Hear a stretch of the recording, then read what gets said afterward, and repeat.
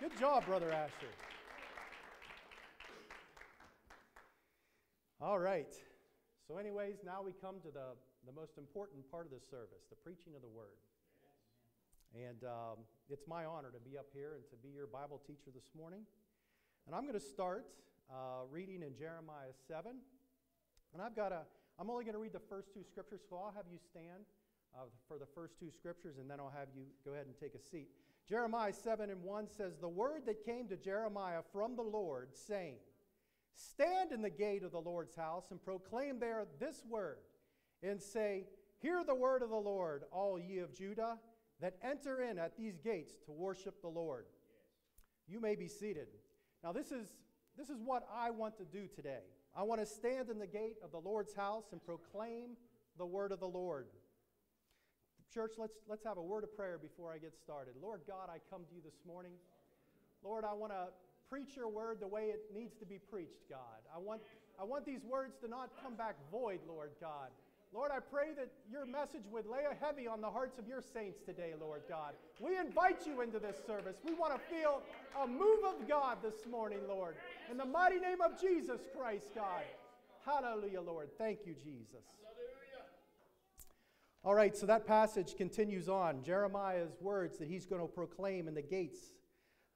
He says, "Thus saith the Lord of hosts, the God of Israel, amend your ways and your doings, and I will cause you to dwell in this place. Trust ye not in lying words, saying, the temple of the Lord, the temple of the Lord, the temple of the Lord." That would be like us today saying, I go to church, I go to church. I'm a Republican, I'm a Republican. "Trust ye not in the lying words, saying, the temple of the Lord, the temple of the Lord, the temple of the Lord are these. For if ye thoroughly amend your ways and your doings, if you thoroughly execute judgment between a man and his neighbor, if you oppress not the stranger, the fatherless, and the widow, and shed not innocent blood in this place, neither walk after other gods to your hurt, then I will cause you to dwell in this place, and the land that I gave to your fathers forever and ever. Behold, ye trust in lying words that cannot profit.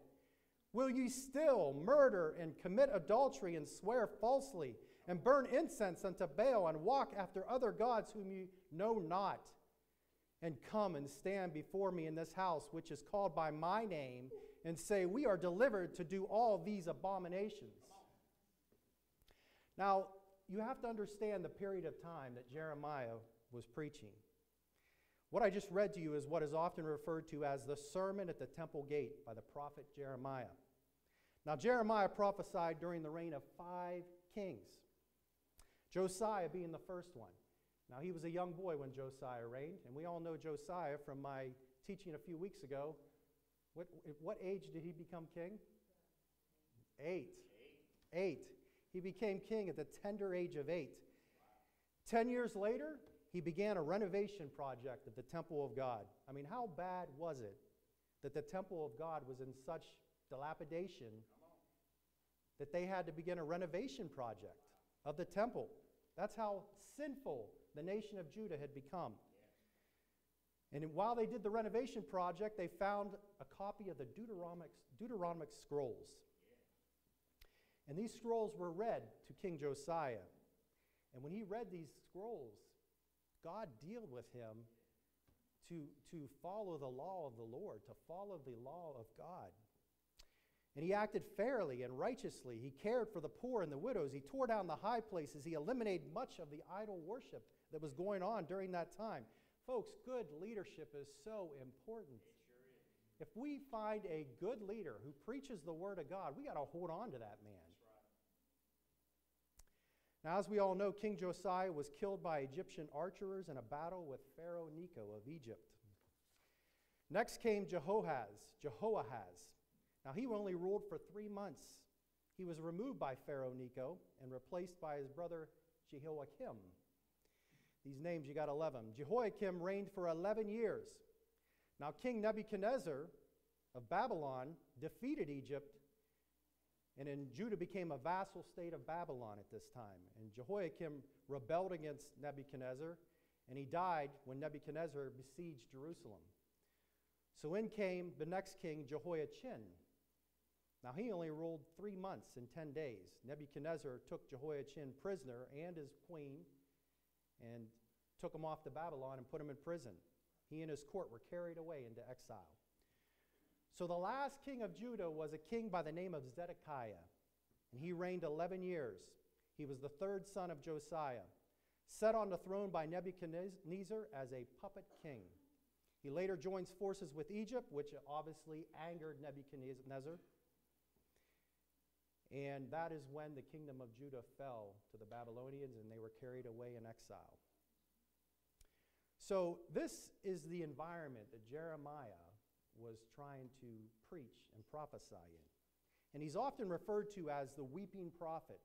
For the most part, his preaching fell on deaf ears. During this time period in Judah's history, they were experiencing the decline of the Assyrian Empire and the rise of the Chaldean or the Babylonian Empire. Now, I want you to understand the wickedness of the day. After King Josiah died, his 4 sons, one of those being his grandson, were not the leaders he was. Many of the reforms that Josiah had made were quickly abandoned after his death. The people of Judah reverted back to their wicked ways. These Jews had become sensual and materialistic. They had become adulterers. They assembled themselves like the troops in harlots' houses. Like well-fed stallions, the Bible says, everyone neighed after his neighbor's wife. You have to love the way these biblical writers express themselves. They assembled themselves like troops in the harlots' houses. Like well-fed stallions, everyone neighed after his neighbor's wife. I keep seeing this horse going, neighing after his neighbor's wife. Great dishonesty, covetousness, dealing falsely with one another. Professing things became all important, all at the expense of their trust. They stole things off their neighbors. Neighbors became treacherous with one another. They worshipped idols. People served as many gods as there were streets in Jerusalem.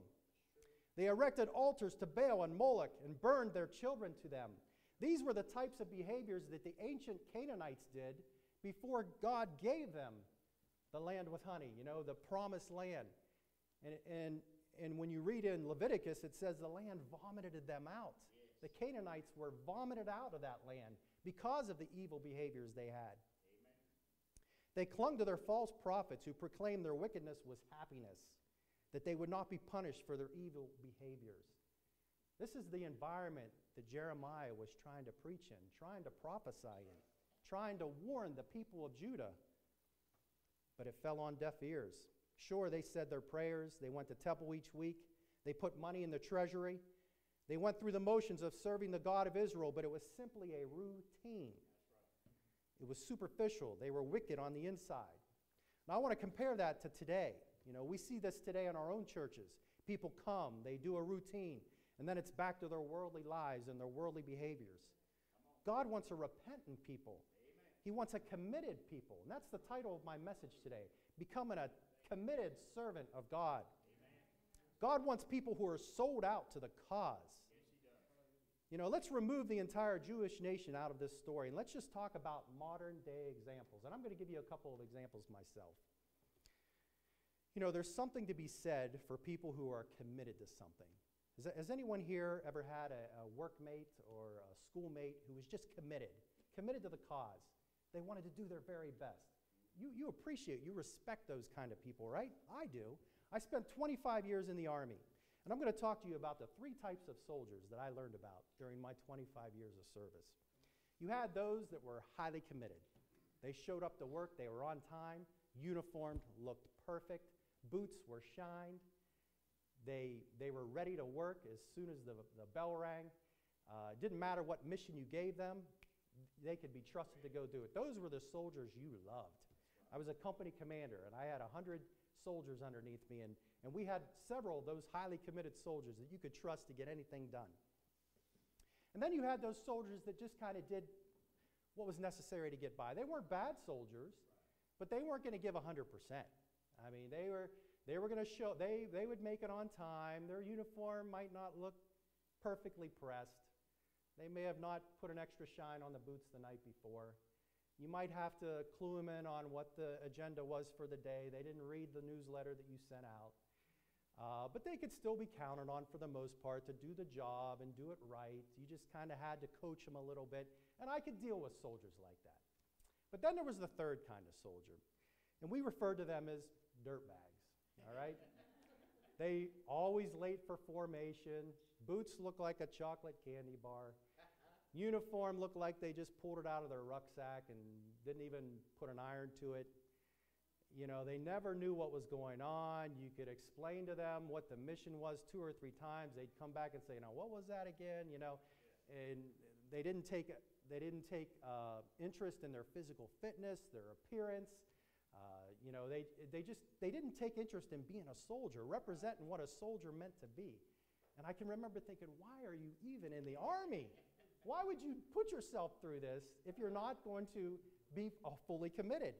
You know, and fast forward 25 years when I took my job at Youngstown State University 8 years ago, run the Veterans Center. It was fitting that I run a Veterans Center after spending 25 years in the military. And we've got about 300 veterans at Youngstown State University.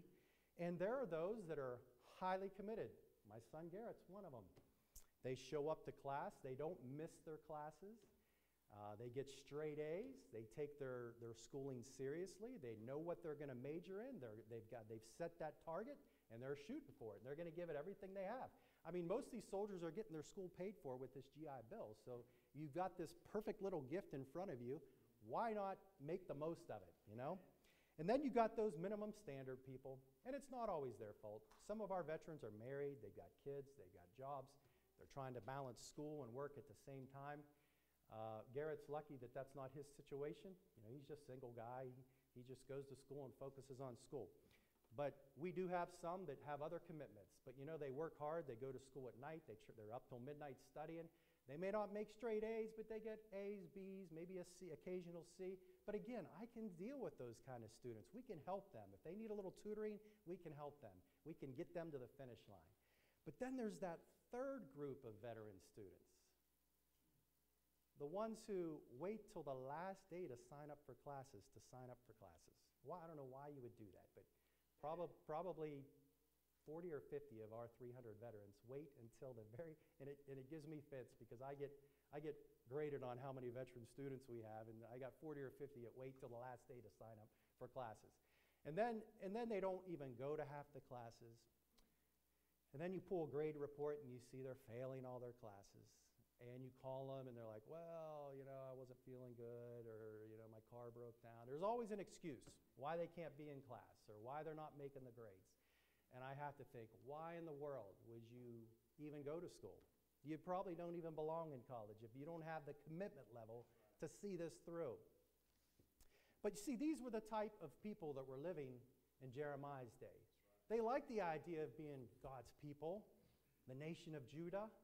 And you would think the fact that their brothers from the north, the nation of Israel, who were taken captive 150 years earlier, would have been enough of a lesson to them to realize they need to get their act together, or the same thing could happen to them, and it did. But we had a nation of people that weren't committed to God. They weren't committed to Israel. They weren't committed to the one God that had taken care of generations prior to them over and over and over again. They were living a lie. They were showing up to temple. They were throwing money in the treasury. They were saying, praise God, but then they'd go home and offer their children up to Baal and Moloch. It's really sad, the condition that Judah became in the time of Jeremiah. So God wants people that are fully committed, fully sold out. The people of Jeremiah's day were living a lie. They rejected the prophet Jeremiah. They would not repent of their sins. They were not committed to the God of Israel. So how does God react to this people during the days of Jeremiah? Well, if we skip down to Jeremiah 7:20, it says, therefore, saith the Lord God, behold, mine anger and my fury shall be poured out upon this place, upon man and upon beast and upon the trees of the field and upon the fruit of the ground, and it shall burn and shall not be quenched. Now, is this how you want God to react to our behavior today? We don't want to be a lukewarm church.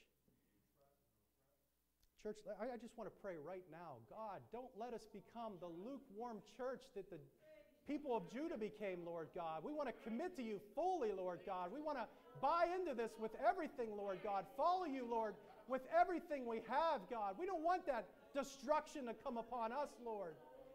Lord God, hallelujah, Jesus, have mercy on your people. Let us realize how important it is to put you first in all things, Lord God. Now, I want to contrast the behavior of the people of God during Jeremiah's day to what we see on the day of Pentecost 600 years later. If we go to Acts 2 and 1, and I'm going to read a few scriptures here, we're all familiar with this. And it says, when the day of Pentecost was fully come, they were all with one accord in one place. And suddenly there came a sound from heaven as of a mighty rushing wind. And it filled all the house where they were sitting. And there appeared unto them cloven tongues like as of fire, and it sat upon each of them. And they were all filled with the Holy Ghost, and began to speak with other tongues as the Spirit gave utterance. And there were dwelling at Jerusalem Jews, devout men, out of every nation under heaven. Now when this was noised abroad, the multitude came together and were confounded, because that every man heard them speak in his own language. And they were all amazed and marveled, saying one to another, Behold, are not all these which speak Galileans? And how hear we every man in our own tongue, wherein we were born? Parthians, Medes, the Elamites, and the dwellers in the Mesopotamia, and in Judea, and in Cappadocia, and Pontus, and Asia, Phrygia, and Pamphylia, and Egypt, and all the parts of Libya about Cyrene, strangers of Rome, Jews and proselytes, Cretes and Arabians, we do hear them speak in our own tongues the wonderful works of God. And they were all amazed and were in doubt, saying one to another, What meaneth this? Others mocking said, These men are full of new wine. So I want to explain the time period here. Jerusalem was no longer the kingdom of Judah, as in Jeremiah's day, but now a city, part of a Roman province. Now, we're all familiar with the story of Jesus. We all well know that Jesus was quickly and unfairly tried, but not convicted and crucified before the Passover festivities. The religious elites, the Pharisees, wanted him disposed of prior to their festival called Passover. Now, this Passover festival commemorated the final plague in Egypt, where the firstborn son of all would be killed. However, God told Moses if the lamb's blood was applied to the threshold of the doors, the angel would pass over them. We're all familiar with that story, right? So after Jesus was laid to rest, we know he rose again on the third day, conquering not only death, but sin and Satan. He proclaimed to his disciples that all power in heaven and earth had been given to him. And he continued with them for 40 days, teaching, mentoring, strengthening those disciples before ascending into heaven. And he tells them before he ascends, wait in Jerusalem for the promise of the Holy Spirit. Acts 1 and 8 says, But ye shall receive power after the Holy Ghost has come upon you, and ye shall be witnesses unto me both in Jerusalem and in Judea and in Samaria and unto the uttermost part of the earth. And 10 days later, the Holy Ghost falls as described in Acts 2.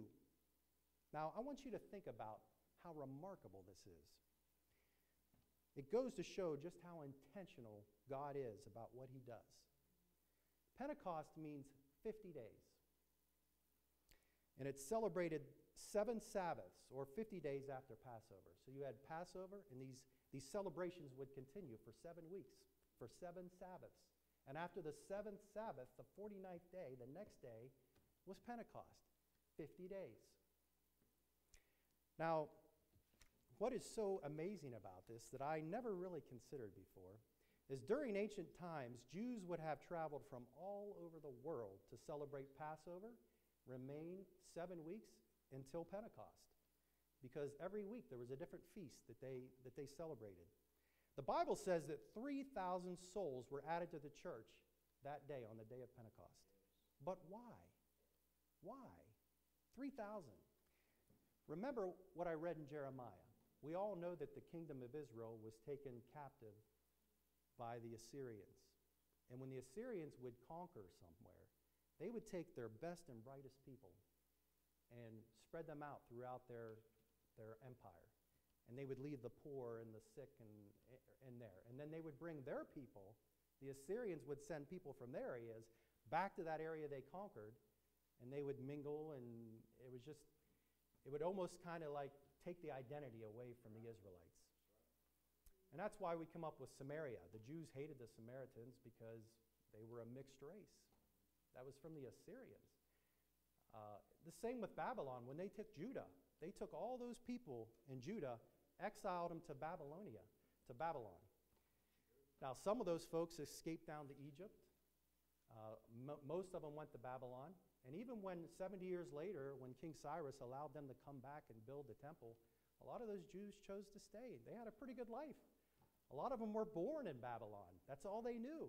Some of the oldsters, like Ezra, they wanted to come back. But a lot of those young kids that were born in Babylon, trying to convince them to make the, 50-day journey or whatever it was to get back to Jerusalem to start building something that was rubble was probably not very easy to do. And a lot of those Jews chose to stay where they were. So I'm trying to paint the picture that Jews were all over the world, the known world at that time. They were in Europe, they were in Rome, they were in Asia, they were down in Egypt, all these countries that I mentioned when I read in Acts. But for this particular celebration, many of these Jews were back. They were back in Jerusalem. They were celebrating the Passover, and they were there for Pentecost. So down through the years, Jews were spread about the ancient world at the hands of various empires, the Assyrian, the Chaldean, the Persian, even the Roman Empire. But at the celebration of Pentecost, you have thousands of Jews from all over the ancient world back in Jerusalem celebrating the Feast of Weeks, or Pentecost.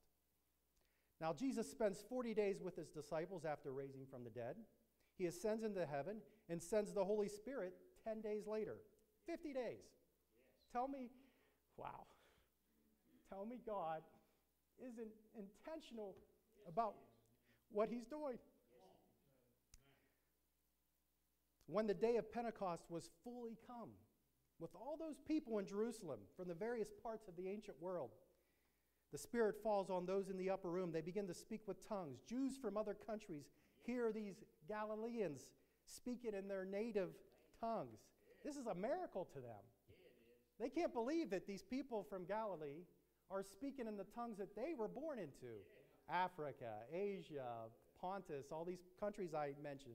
How remarkable this must have been for them. It was miraculous. Some were amazed, some were in doubt, some mocked.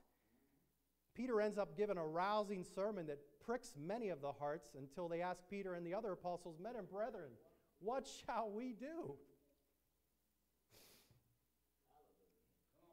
Acts 2:38 and 39 says, "Then Peter said unto them, Repent and be baptized, every one of you, in the name of Jesus Christ, for the remission of sins, and you shall receive the gift of the Holy Ghost.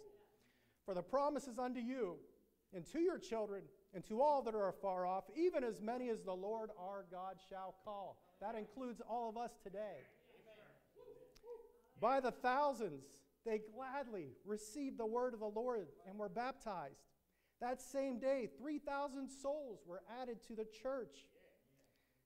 And the response, remember the response of God to the people of Judah in Jeremiah's day? The response of the people in Acts 2:42. Get this. "And they continued steadfastly in the apostles' doctrine and fellowship, and in breaking of bread, and in prayers." Now contrast this attitude with the attitude of the Jews during the time of Jeremiah. It's this Acts 2 experience type of commitment that God is looking for in his people. Amen. Luke 9 and 62 says,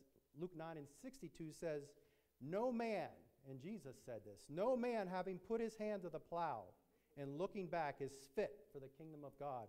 God wants a people who are committed to the cause. Right. 2020 changed so many things. And I'm as glad as anyone to be through it. But the problems of 2020 aren't going to go away just because we flip the calendar over to 2021. We still have a virus out there. We still have social and political unrest. We still have evil forces working in the background to move this country towards immoral and abominable behavior. Many of our small businesses are still shuttered. Many churches have moved solely online. In fact, many churches have closed their doors completely. Our schools are online. We do everything so differently now today. 2020 changed the way we do so many things. And as much as we want to return to pre-2020 times, we have to acknowledge the possibility that we may never see that kind of normal again. But one thing hasn't changed. Jesus is still King of heaven and earth. Hallelujah. Hallelujah, Lord. While the world is looking for answers, we just need to continue steadfastly in the apostles' doctrine. We can be receiving discernment, revelation, understanding, direction from the Almighty God if we can just learn to commit ourselves to Him fully. God is still pouring out that Acts 2 Holy Ghost experience. Why don't we just follow God and let Him worry about the stresses, fears, and complications of this world? My mind takes me to a story that I read just 2 days ago in my Bible reading. In the book of John, verse 9, Jesus comes across a man who was blinded from birth.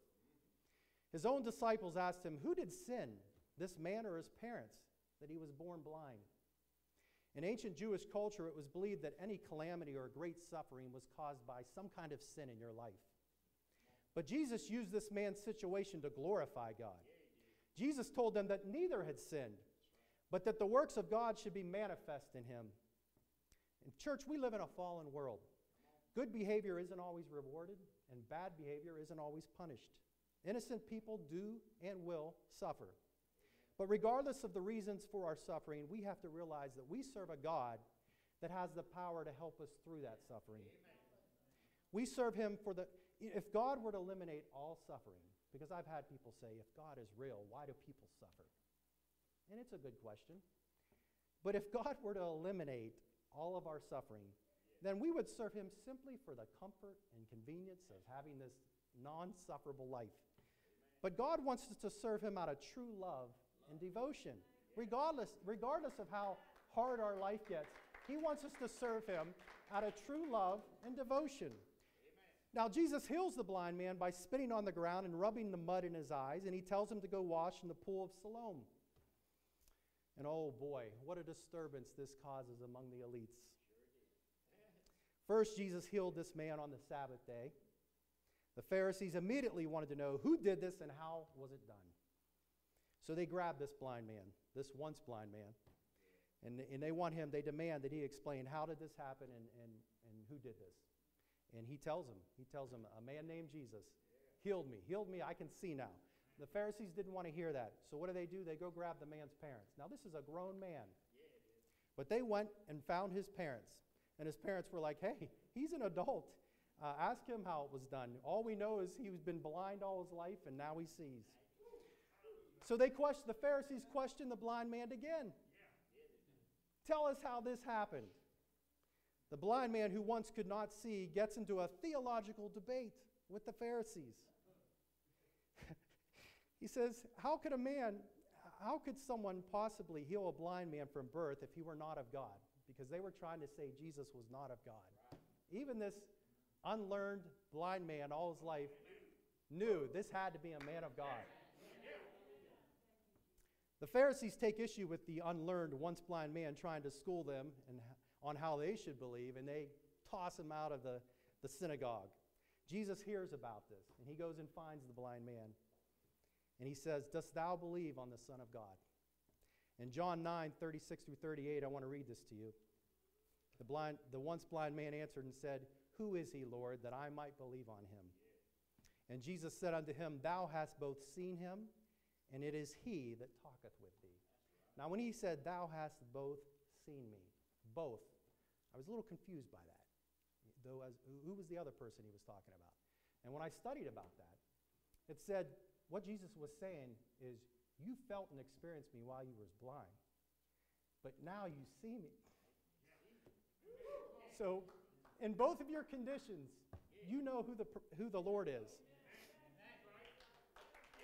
Hallelujah, Lord God. And he said, Lord, I believe, and he worshiped him.